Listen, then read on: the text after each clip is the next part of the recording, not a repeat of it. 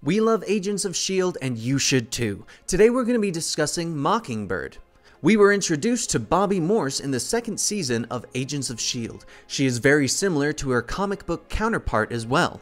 She fights with two batons just like Mockingbird in the comics, and in season 3 we also see her in the lab helping Fitz because of her injury, showing that she probably has a biology degree as well. So who is Bobby Morse, aka Mockingbird? Barbara Bobby Morse first appeared as a background character and a later love interest to Ka-Zar, the infamous hero of the Savage Land. During her first appearance, she is looking for Ka-Zar, telling his butler that she has urgent news for him that could save his life. But the butler reveals to her that he is in the Savage Land, his home country, so she heads off to the Savage Land to find him.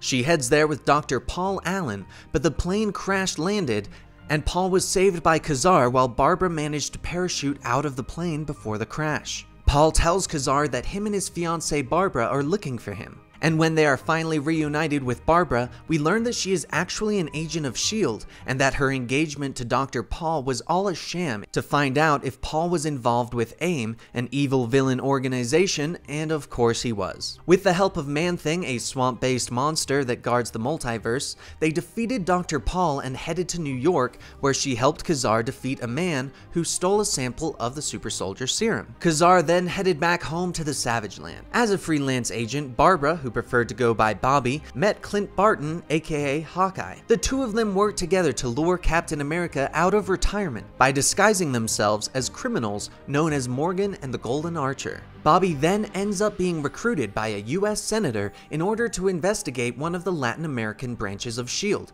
who they believed had become corrupt. To do this, she dropped out of S.H.I.E.L.D. and became the Huntress, not to be confused with DC's Huntress. At first, she did this for the single mission, but after this, she became a sort of internal affairs for S.H.I.E.L.D., and she took the name Mockingbird. This name came about because she loved to taunt her opponents during battle. She later teams up with Spider-Man, where she ends up being injured and placed into a coma, removing her from storylines for a while. She later shows up again during a Hawkeye storyline, fully recovered from her injuries. Clint Barton is the chief of security of Cross Technological Enterprises, where Bobby was sent to investigate a corruption within the company. The two butt heads at first, but Clint realizes he's being foolish and teams up with her to take down the villain Crossfire together. And this started their relationship, which ended up with them eloping in the Pocono Mountains. They then returned to the Avengers, where Hawkeye was appointed the head of the West Coast Avengers, and he placed Bobby on the team. As a member of the West Coast Avengers, she ended up in a crazy time travel adventure where she was forced to fall in love, ended up being treated like a goddess, breaks the no-killing code, and eventually ends up off the roster of the West Coast Avengers and onto the reserve of the regular Avengers. Since then, she has appeared many other times helping the Avenger teams as well as S.H.I.E.L.D. Her and Clint even got back together for some time, but ultimately split apart for good. She ended up as a part of the Secret Avengers, where AIM brainwashed her. When she broke free, she ended up having to live under the radar with Daisy Johnson, aka Quake. Sound familiar? Her most recent appearance in the comics is in the all-new, all-different Marvel run, where she is helping Spider-Man track down the Zodiac.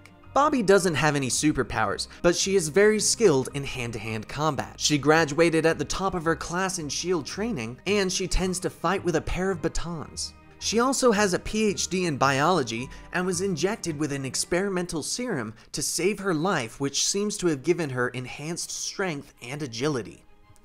So with Bobby having such a history with Hawkeye, and with her being confirmed to be in the new Captain America movie, will we get to see some kind of involvement with the two? Leave your thoughts in the comments down below, and be sure to follow us on Twitter at Comicstorian or at DanTEditor.